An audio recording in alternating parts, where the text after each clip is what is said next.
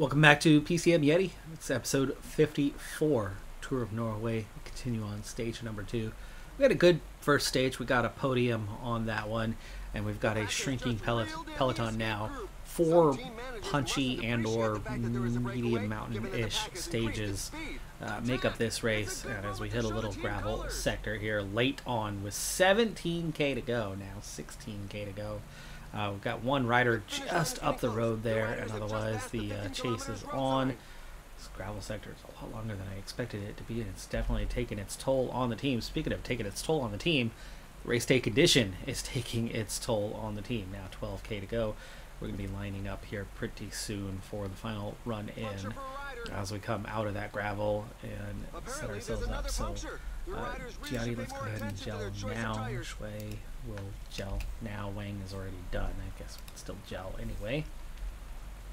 10 kilometers to the finish 68 riders. So the field is starting to thin with the difficulty of the challenge. 9.5k, this is our time to go.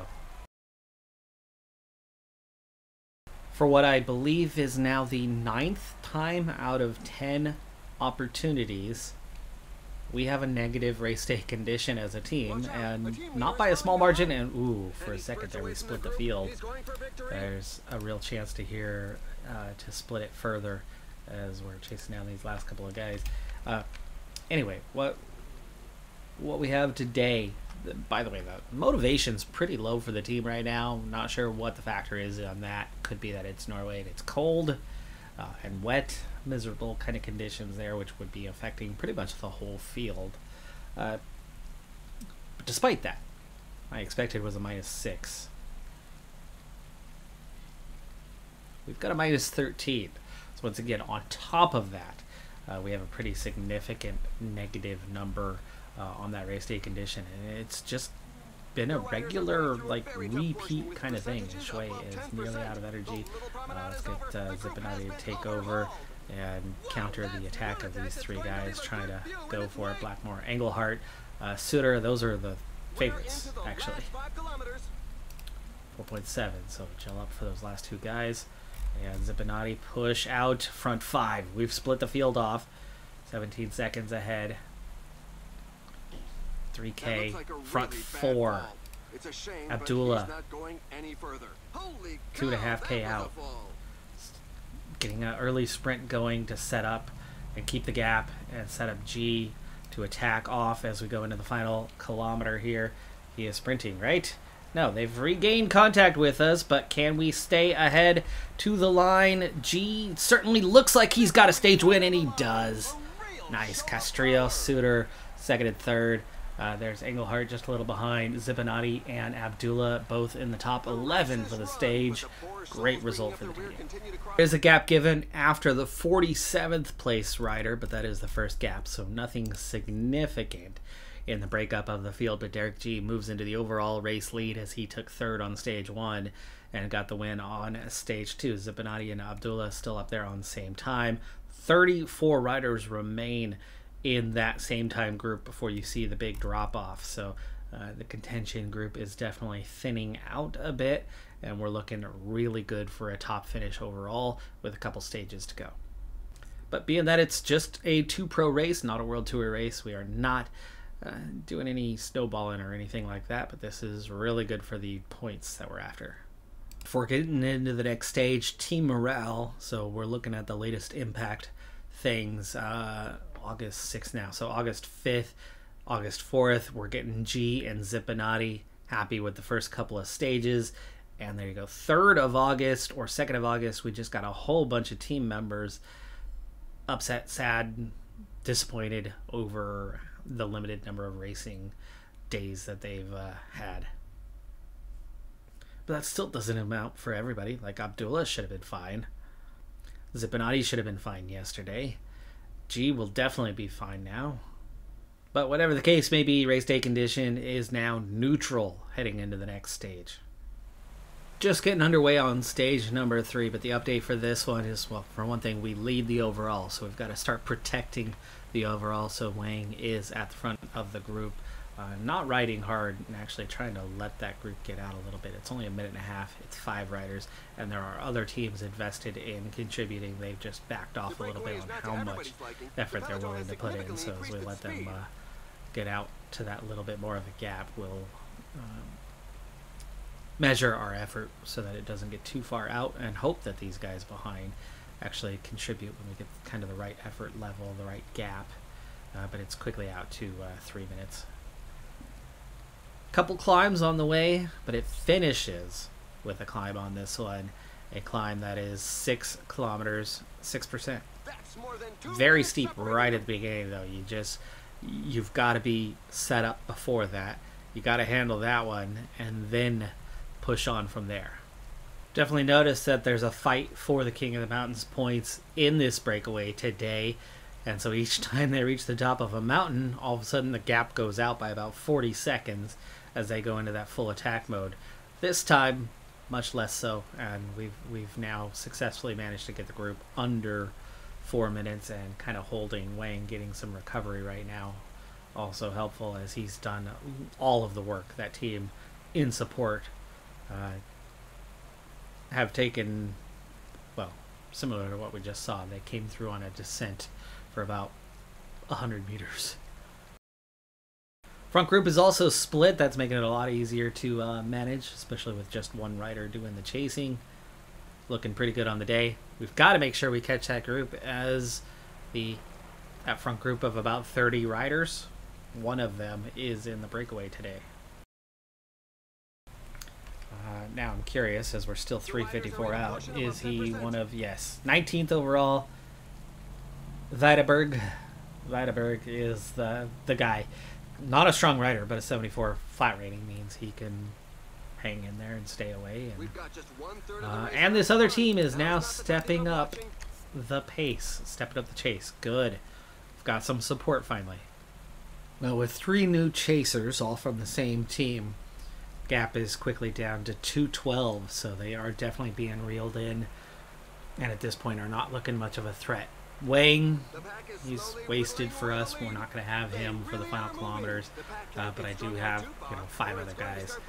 Race day condition, first time. It's neutral. It's -1, but it's neutral. So just the second time in the last dozen or so stages.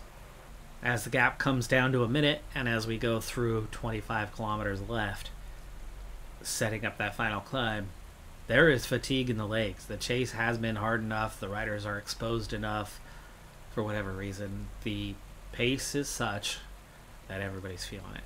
Nobody's been dropped from the peloton yet, but there's so much fatigue in the legs. 20K to go now.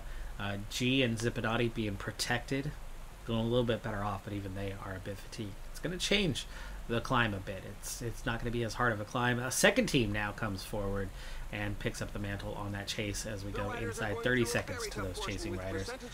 20 seconds, 15 seconds. Last little bit of false flat is now done. We're going to be flat or even slightly descending until we hit the climb. And we're at just 13K left. Shui is done. Giotti is going to be the one taking over. So we're going to have just 4 guys for this, and then Abdullah's going to end up losing time, but that's fine. Pace is lifted a little bit. We've got a sprint point here. I don't think I really want to go for it, but that's also where things are going to suddenly get crazy. So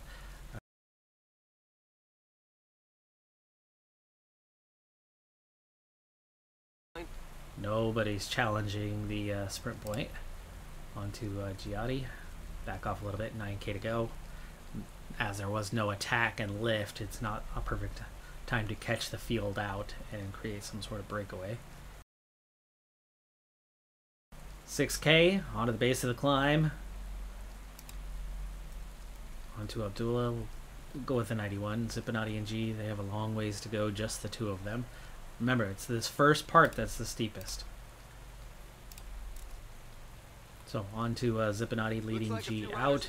We'll get past this steepest portion, and then it's going to ease off towards the finish. So as much as it hurts Zippinotti and G, I'm really surprised that hasn't split the field though. 82 riders still left. 4K. A lot easier from here for Zippinotti to lead out G though. 2.5K. Zippinati out of the red bar. We're going to go 99. Use up what he's got left. Setting up G, 1.9K. This climb is feared by many riders. Staying in position, staying in position. 1.5K. 1K banner. We're going to start coming out from behind the wheel. Moving up. Moving up. 600 meters. Now we attack. Oh, it's a little gravel at the end. We're seeing Castrillo get away. Martin's coming. Is that Gil Martin? It's Cofidis. Plapp is going to come past, but we are going to get third here. That might be a few extra seconds for Castrillo at the top. G gets third. It is Gil Martin. Velasco, Igor Arrieta. Really good riders. That's a good result for G, especially on a -1 race day condition. Zippinati still not over the line. We're coming up past the top 20. He's about a minute down by the time he comes in at 50th. Castrillo gets a gap, and after Bissot, we get a gap 18th on down. So that is going to thin the field a bit further. We pull another 4-second bonus for Derek G, though Castrillo pulls, what, 16 seconds on him? No, 12 seconds. 12 seconds over him, which is enough to take the lead. So Castrillo into the lead, but Derek G on a -1 race day condition. And definitely nowhere near the strongest rider in this field. He's got a 73 mountain. So for him to be just 4 seconds down in second with one stage left is looking really good for our... I think we're pretty much guaranteed a top 2 now. And maybe we can beat Castrillo for something more. 75s across the board. And I think he is one of the few riders on Fitness Peak for this race. I think I saw him as the second rider listed in terms of quality on down on those who had an objective for this race. Harrison Wood, Bergadow, Engelhart are your top 5. We've slipped away from the standings, otherwise it's down to just 14 riders on that same time. But you've got groups close behind. Zippinati down to 29th. Thought we only lost a little bit of time. It looks like there was more splits given as well. Abdullah also slipping well down. That's okay. A podium is worth a lot of points. The nice thing about being in second is I'm under no obligation to chase down the breakaway, even though it's only 4 riders and they're already down to 45 seconds with 40K still left to go. They're going to get caught soon enough. But it saves me a rider, saves me a couple riders depending on the circumstances. So Ed Castrillo's team is going to have to do the work. So that makes it a lot better scenario for us, that a few of his riders are already going to be gone. There are 2 sprint points right on the way towards the finish line, and I'm very tempted to buy them, but the finish is only just shy of 2K. Very short climb, not that steep either, so it's really a puncher's day. Really a puncher's day. I doubt there's going to be much field sprint as they've been caught, and we are now back to the peloton. So with 28K to go, I should have the use of all my team. Abdullah, -3, by the way. Positive race day condition. The streak is broken. 12th time asking, maybe the 13th time asking. We finally have a positive net team race day condition. Not by much. It's a +4. Ooh. Compared to what we were getting. Right, we've had a -3 per rider in one of those stages, and we've had many occasions where it was a lot more than -1. I'm tempted to go for the seconds here, but G's the only one who would benefit from them, and so we're not going to bother, at least certainly not with the first one. Those 2 guys have come back in, so they're not trying to attack. That's good. 17K to go, 7K until we hit that a second time. Now we've got our full team at our disposal.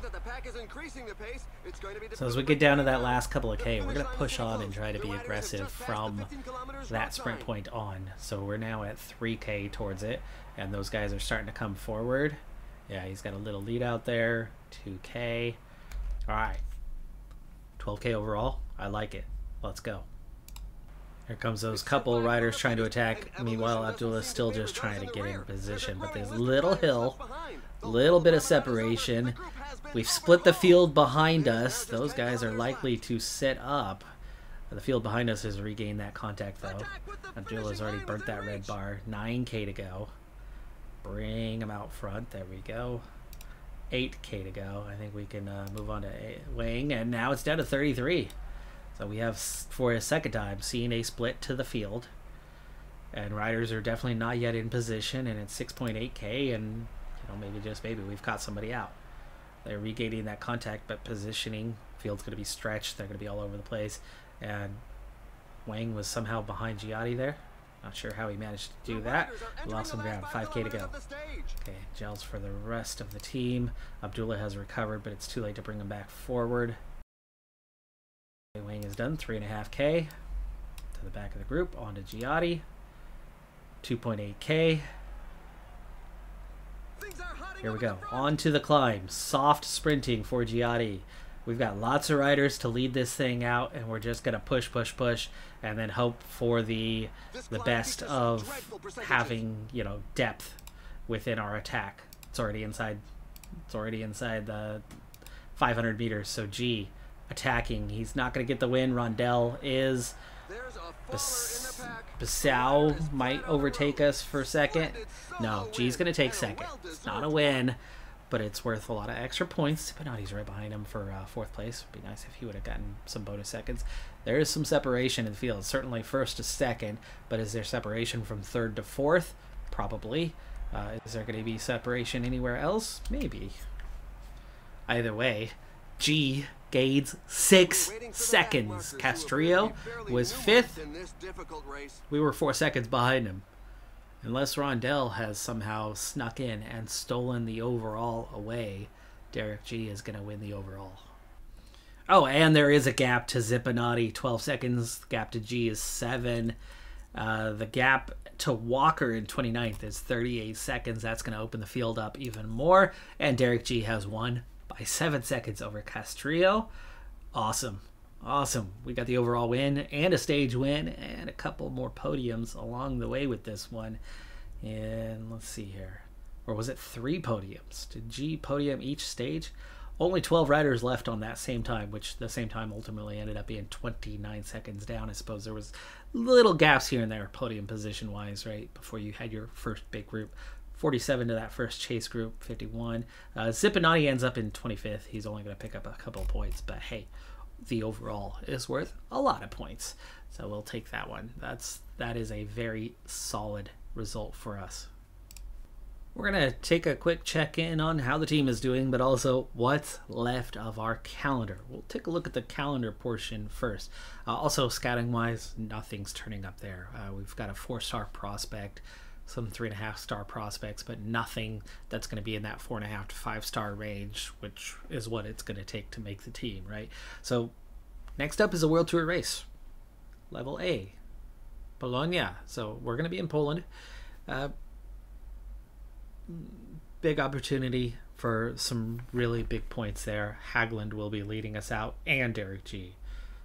We also have the Tour of Denmark, 2 Pro, 3 sprints, 1 punchy stage, and a time trial, but our best time trialists are not there, so it's going to be a sprint team largely, so trying to go for those kind of few sprint stages. Then we have another 2 Pro in Heinen. We have Tour of Britain, which is also a 2 Pro, and the Maryland Cycling Classic, which is a 1 Pro. So all of those are going to be played. All of those have good points opportunities. Into the final stretch, Luxembourg, another 2 Pro. We still have Cuba's national championships, good opportunity to score points there. Langkawi, 2 Pro. Liechtenstein and Taiwan national championships. We should do well with both of those. Taihu Lake, another 2 Pro. And you wrap up the season with the Japan Cup race. So everything left on our calendar is Pro or above, meaning all going to be covered. You got like 1 episode for Taihu, 1 episode for Langkawi. Yeah, probably. Depends on what team I bring. Not the sprinters. Not the sprinters going to that one. So, yeah, just a couple stages to kind of focus on. Luxembourg, definitely an episode by itself. So we're looking at like 3 episodes there. Britain, the Punchers. That's 5 stages to cover. Might bleed into a couple episodes. We've got a few sprints here with the sprint team going to Hainan.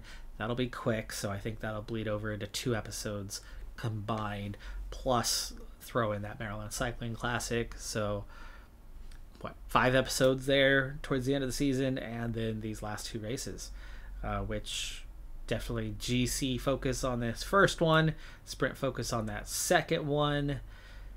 At least a couple episodes, maybe 3 to get through those. So 7 to 8 episodes to get to the end of the season, but lots of opportunities to score points. Very good opportunities to score points over these last 2 months of the calendar. The index is going to be one of those things that's really important to keep an eye on, though, as we do this process. Because as a team pushes into World Tour or a team gets bumped out of World Tour, it's going to change who we're really going head-to-head with. Looking at the Continental Pro rankings right now does not mean that's the teams that we are facing off with. Depends on who's going to be World Tour and who is going to be Continental Pro for next season for that ranking to decide whether we get those automatics. Right now we are 19th, and there is no reason to think that we're going to get any higher than that because the signings are literally just starting.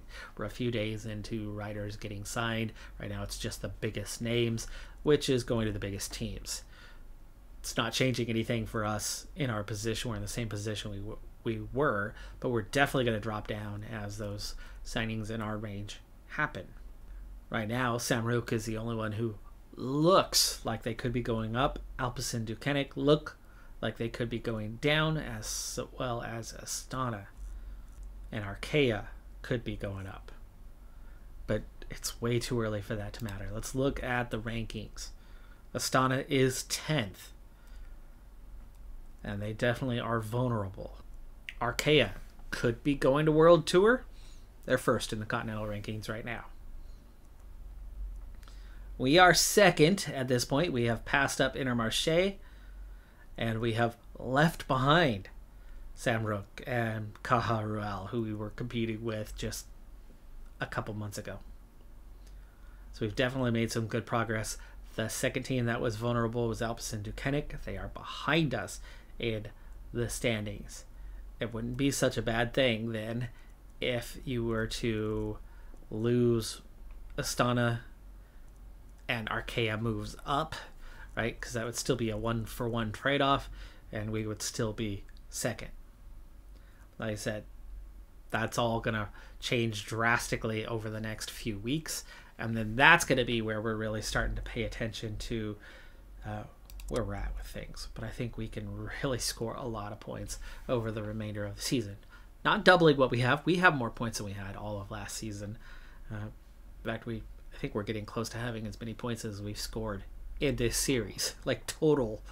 I think if we can get into that 7,000 plus range though by the end of the season, 7,500, I think we're going to be looking pretty dang good for at least a second place finish in the Continental Pro rankings. G leading the way. He just picked up, let's see, what was it?